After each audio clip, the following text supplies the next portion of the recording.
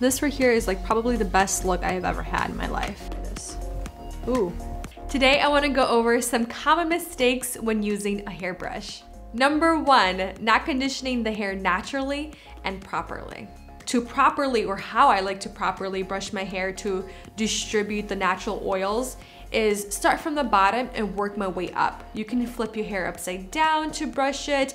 Just gently stroke your hairbrush from the bottom, working your way to the top, to the crown of your head. And once you're done, just go back over your hair, just from the top to the bottom. This will just kind of ensure your natural oils work as a leave-in conditioner. This will provide a lot of shine, bounce, and just a lot of life to your hair. Rely on that first before you jump into a leave-in conditioner, because your body is a very smart thing and it knows what it's doing. Number 2, not using the proper hairbrush or hair comb in dry climates, which will lead to staticky hair. So what you gotta do to take out that static, use a metal comb. That's as simple as it can come. A regular hairbrush will not help. Using a metal comb will.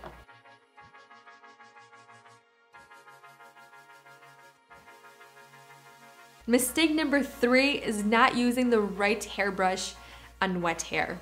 When hair is wet, it's very fragile. So using the right tool or comb is very important. So that brings me to these 2 tools right here. The first one is a wide tooth comb. The teeth are so wide apart, your hair is not gonna get stuck easily. Or what I even prefer even more is a very soft, detangling wet brush. This is specified for wet hair. It's very soft. I mean, I'm barely touching it and they're very soft. The bristles, they move through your hair very gently. And that brings me to common mistake number 4, not using the right technique to brush your wet hair. So what I like to do and what others recommend is start from the bottom, working your way up. And then once everything is detangled, that's when you can go from the top to the bottom, just to make sure if you put any extra product in to really distribute the product in your hair evenly.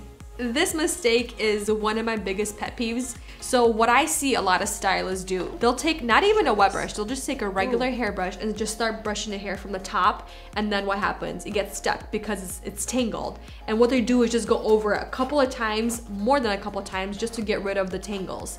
And that to me is a huge no-no, because hair is already so fragile. It's already been going through so much with the color and the process of whatever.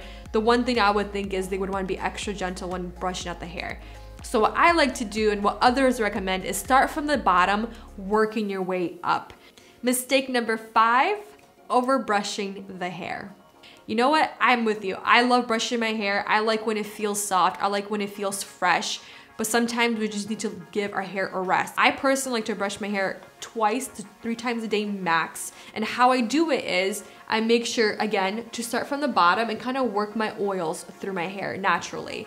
This will just help to ensure that it's conditioned again, the hair is not tangled, and it will detangle it along the way, and it will make it nice and soft and fresh again. And usually I will just stick to the mids and the ends of my hair because that's where most of my length in hair is. At the top, I'll just kind of just go over with my hand, just kind of brush it through, kind of work with my fingers, because my hands and fingers, they're very soft, they're not as rough, and I just want to make sure that I'm gentle with my hair. And a hairbrush can be damaging in the long run, and it can make your hair more fragile than it really should be. Number 6, not using a hairbrush or hair comb to distribute product into your hair. So for example, when I use a deep conditioning mask in the shower, I'll go in with a wide tooth comb to really work in that product, starting from the ends to the mids of my hair, to really distribute that product evenly to get the maximum benefit from the product. And then when I'm using a hairspray before styling the hair, I'll spray a section of hair and then go in with a little tool like this, a little metal comb, brush it out completely to really distribute the hairspray evenly among the hair. Mistake number 7 is not cleaning the hairbrush. The reason why you want to clean it is because it could develop bacteria, which if you think about it, you will be putting that bacteria on your hair. So you want to make sure you clean your hairbrush on a regular. I usually clean my hairbrushes every single day. I try to at least. This one is very easy to clean because the bristles are kind of further apart. You can see where the hair is. There is some hair right here. I'll just take my hand and first kind of squeeze and just kind kind of use my fingers and try to grab as much hair out as I can.